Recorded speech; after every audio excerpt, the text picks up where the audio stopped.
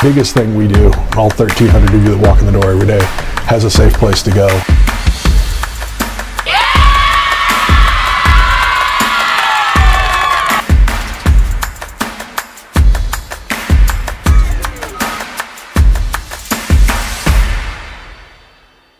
Hey Blue Jays! Welcome back to the Friday Show.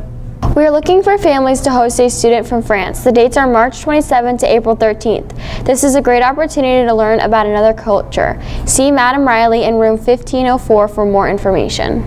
Time is running out to purchase your 23-24 yearbook. You can bring cash or check to Miss Robertson's room 1310 or pick up a flyer from her to purchase online. Books are $60.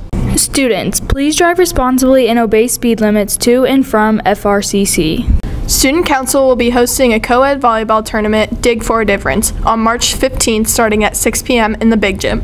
You can come and watch the tournament for $5. Tickets can be purchased at entrance and all proceeds will benefit Children's Relay for Life.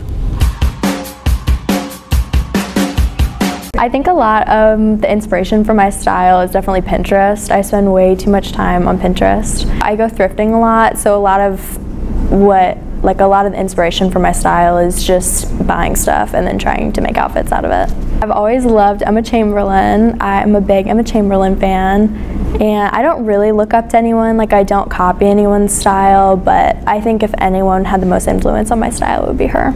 I've always really liked fashion. I've always dressed myself, even when I was a little kid, and I've had some crazy outfits, but I have always really liked fashion ever since I was little.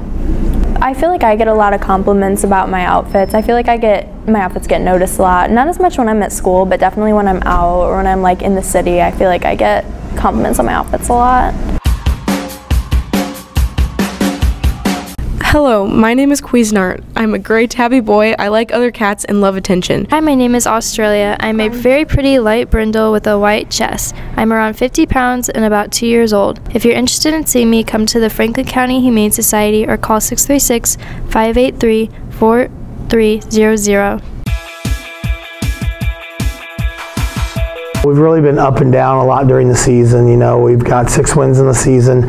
We played a very tough schedule. But we've got some young guys that haven't played a lot of varsity, some sophomores that are really getting used to the swing of things. And we want to be playing our best basketball at the end of the year, which we have been as of lately. Every year you're always wanting to win a conference title or win a district championship. And then as the season progresses, you always just take one game at a time. Getting kids to gel is always what a coach strives for, of how quickly you can get a team to work together, and then how hard you can get a team to work together. There's many different leadership roles, whether it be defensively or offensively, or being a vocal leader. So we've had some very good spurts of young guys trying to be leaders on the court. So you're going to have ups and downs, but if you can battle through those failures and those down times and have kids that want to keep working and want to keep being successful, that leadership can be many different ways, as you see on the field or on the court.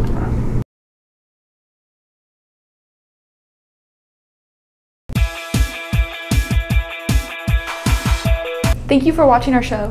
For more news and views, check out www.bluejayjournal.com. Have a great weekend, Blue Jays!